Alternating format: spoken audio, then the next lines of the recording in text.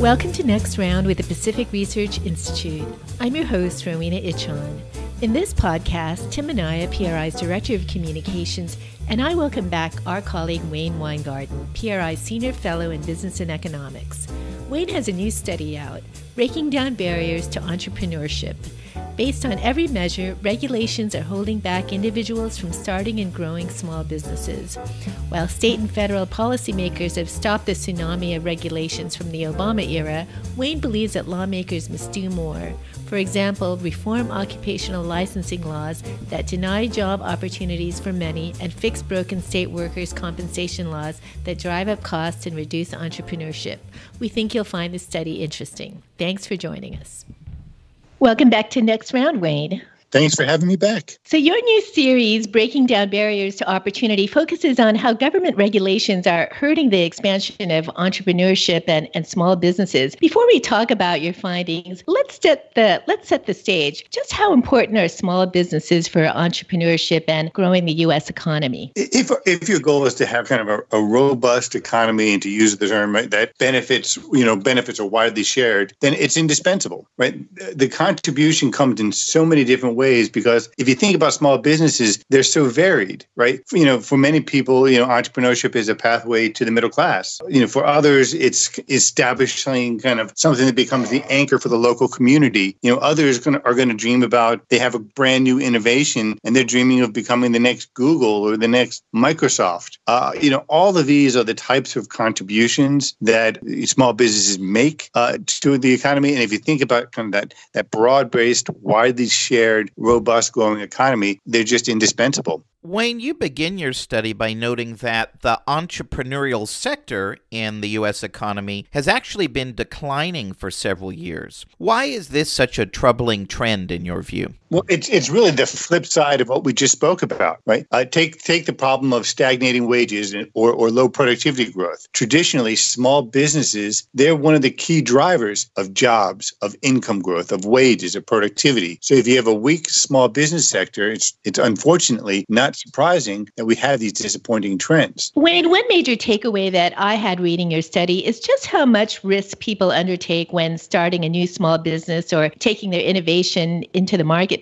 Just how risky is it for people to create a small business, and how likely is it that a new venture will actually fail? It's actually very risky. It's a great question. It's very risky. It takes a lot of courage, it takes a lot of fortitude to become a small business person. Measuring that risk is always tricky, and they're going to vary by industry and what you're doing. And obviously, how good your idea is going to have a major impact. But if you look at the statistics and how we measure it, the Small Business Administration, they say that about 1/2 of all new businesses will have failed within the first 5 years. So I guess depending upon whether your cup is half empty or a cup is half full kind of person, I guess that'll determine whether you think that's actually risky or not.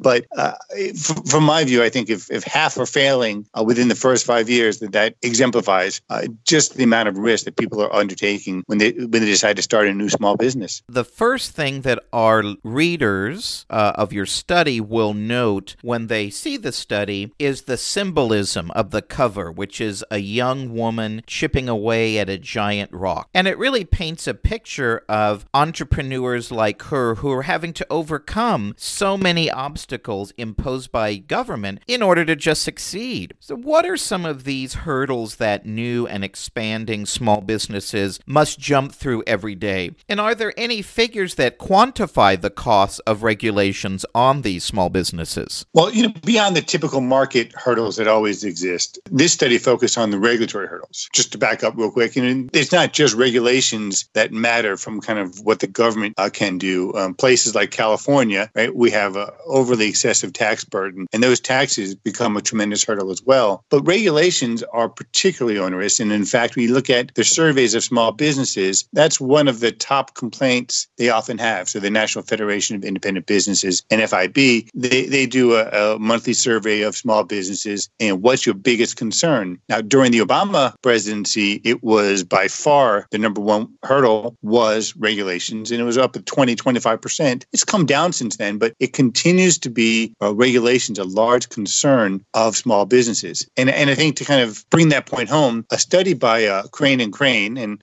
for full disclosure, Mark Crane was actually one of my dissertation advisors way back in the day. But they did a study that looked at the average regulatory cost per employee, and this was back in 2012, the burden, and they measured it in 2014 dollars, and the average cost was just under $10,000. But if you actually looked at it per employee for a small firm, it was almost $12,000, whereas for firms with more than 100 people, it was about $9,000. So you can see kind of that big difference in cost of the same regulations on the small business versus the larger businesses, and that's just because they don't have the scale to kind of hire the lawyers, to hire the compliance officers who are going to be handling it of a much larger business. You kind of get that economy of scale, and we just don't get that for small businesses. Wayne, the major component of your study is determining whether a growing regulatory burden is associated with a less vibrant entrepreneurial sector in a given state. Walk our listeners through your review of the data and research. What did you conclude? Do regulations hurt entrepreneurship? Glad to. I mean, this was the whole kind of the point of the study, is we wanted to understand that impact. And looking at the states, they're always a great test subject for researchers because they have these policy differences. So it's as close as you're ever going to get in economics to kind of that laboratory experiment,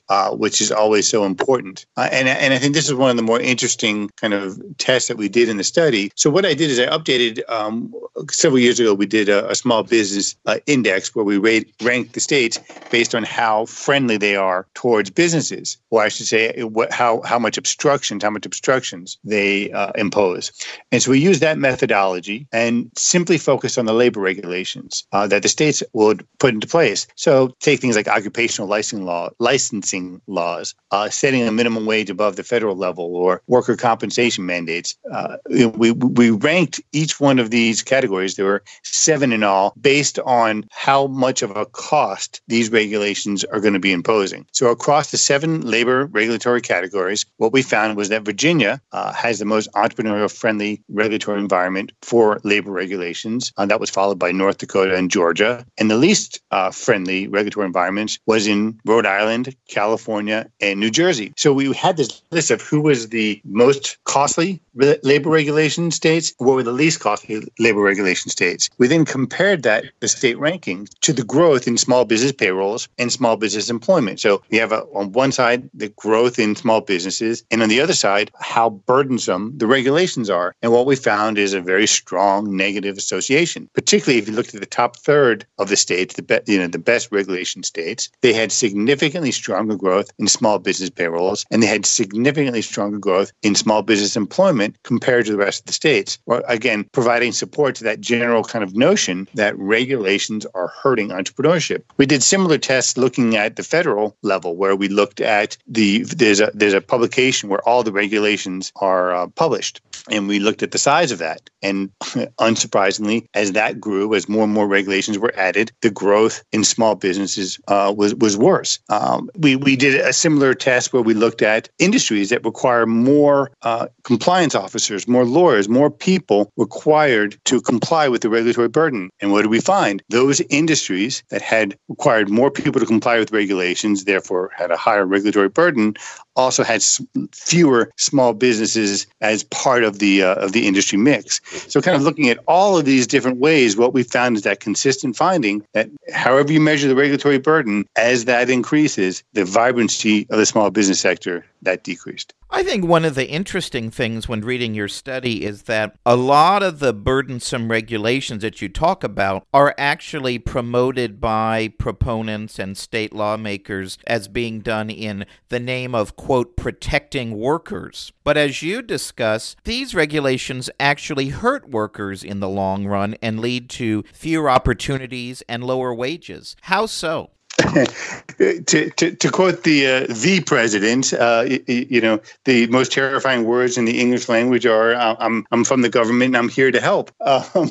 These regulations damage economic growth, and when you have a slow-growing economy, it's workers, particularly low-skilled workers, who are going to suffer the most. And so we're at a point where the regulatory burden is excessive. I mean, obviously there need to be regulations, but the point is we've pushed it to such a damaging level, to such a burdensome level, that the regulations are no longer a positive force and they become a negative force. That harms growth, diminishes the growth in the small business sector. It robs workers of the jobs and the potential raises that would have occurred. And, worse than that, it's denying people the opportunity to strike out on their own, because there's not on the kind of, when you're going out to start the business environment is less robust. So there's a smaller chance of success, but there's even more risk. We talked earlier about how risky it is to start a small business. When you have a slow growing economy and the jobs aren't plentiful, people are going to be much more reticent to start to start a small business,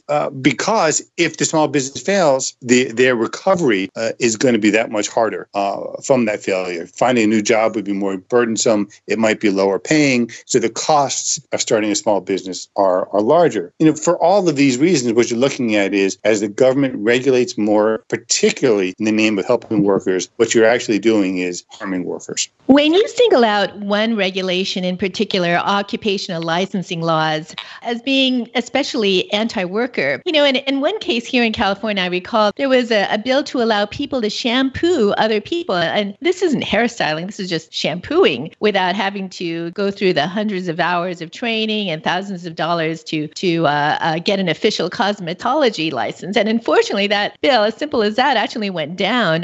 Describe how occupational licensing laws hurt opportunity, and why is government enacting barriers to work in the first place? Yeah, to the second question, that is a fantastic question. I have no idea. In terms of kind of its impact, it's really simple Econ 1 type stuff, right? Occupational licensing laws increase the cost for someone to join that profession, right? In the study, I looked at barbers in Connecticut as the example. And if you want to become a barber in Connecticut, you have to complete 1,000 hours of training. I mean, that's just ridiculous. So if you put that as a full-time job, you're talking about 6 months of your life that has to be devoted towards full-time training. Meanwhile, you're not getting paid. I mean, that becomes an incredible barrier to become a barber. And so what you're again doing when you raise the cost of something, you're going to get less of it. And so what we're doing is we're discouraging people from getting these jobs, but you're also then discouraging and making it more difficult for entrepreneurs to strike out on their own, because now the cost of labor is higher. Perhaps they had a harder time getting the licenses they need. So there's all sorts of obstructions that you're creating, and you're doing it unnecessarily. And I think there's actually something kind of odd about this, because allegedly these restrictions are there to protect consumers, right? So the argument goes, taking an electrician as an example.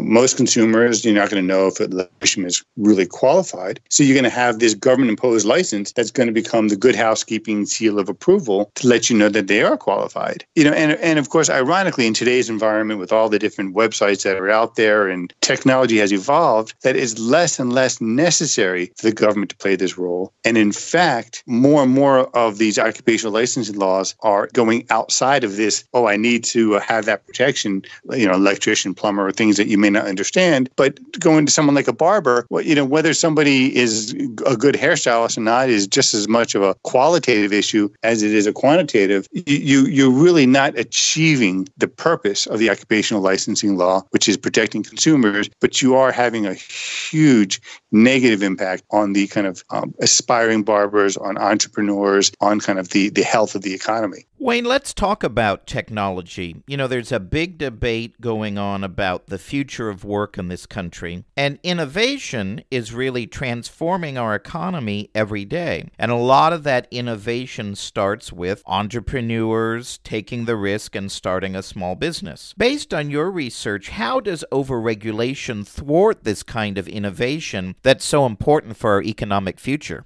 I think at the most basic level, what it does is it discourages discourages the innovators of tomorrow from even trying. So many people are going to see that regulatory burden and just give up. Or for those who do try, it forces them to spend too much of their time dealing with regulations, complying with regulations, which generally speaking is not what they do well. And it leaves them less time to create, to innovate, to come up with the products for tomorrow that we don't yet know that we can't live without. And so you're taking away from that. And that's basically the process of thwarting the innovation that's going to help all of us thrive and live better lives. You make the case that the current regulatory burden in most states hurts small businesses and the economy. What types of reforms do you recommend policymakers adopt to encourage small business creation and growth and more opportunities for workers? I think the whole bioethic precept of primum non nocere, first do no harm.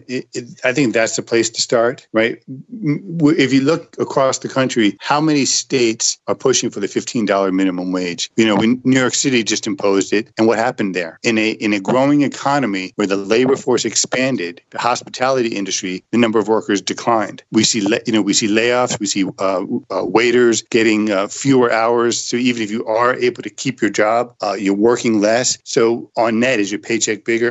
That's a good question. And so we've got to stop this regulatory push where we're really going to make the bad situation worse. And then once we can kind of stop the bad ideas from progressing, then we need to work on continued regulatory rollback. How do we make workers' compensation laws less costly to comply with? How do we reduce the mandates from occupational licensing laws? How do we kind of make all of our labor regulations so they achieve the goals that they're out to do in the least costly way possible? And also take those laws that we don't need, like take the occupational licensing laws. Do we really need occupational licensing for barbers? And if so, how much training do we need? And I'm guessing it's not 1,000 hours. So ideas like that, accepting, licenses across state lines so that if you want to move, you make it easier for people to take their profession with them. That's a problem that happens with a lot of military families who, by kind of definition, end up moving around a lot. And often the spouse has issues if their occupation requires licensing across multiple states. How do we get compacts across the states so that if I'm licensed to practice, to be a barber in California, I can certainly do it in Virginia, have that transfer.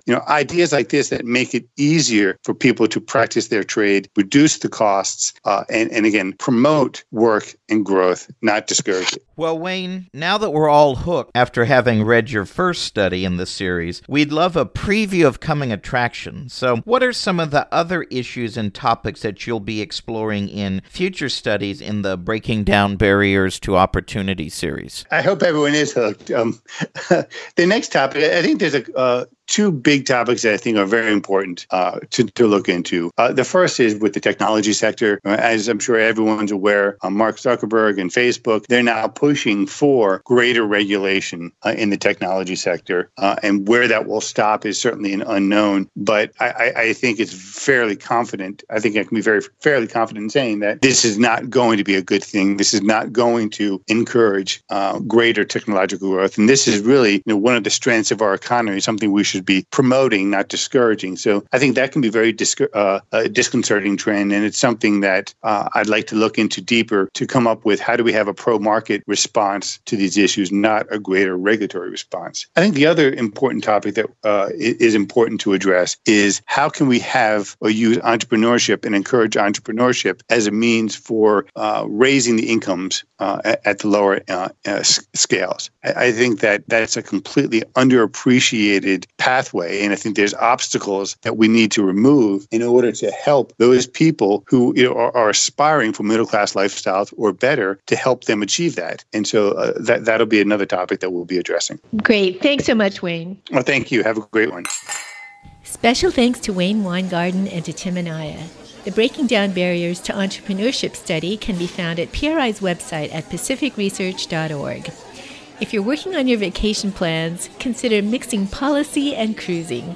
Join PRI and Claremont Institute for our joint 40th anniversary cruise on the Mediterranean.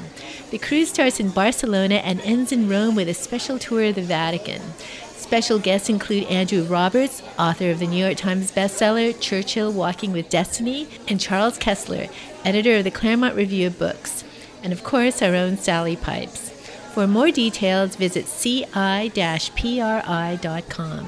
If you like this episode, please tell your friends and subscribe to PRI's podcast at iTunes, Google Play, Stitcher, or TuneIn. And please do us a favor and give us 5 stars. You can also listen to our podcast on PRI's YouTube page, youtube.com/Pacific Research 1. That's the number 1. Thanks for listening. I'm Rowena Ichon. We hope you'll come back again for next round with PRI.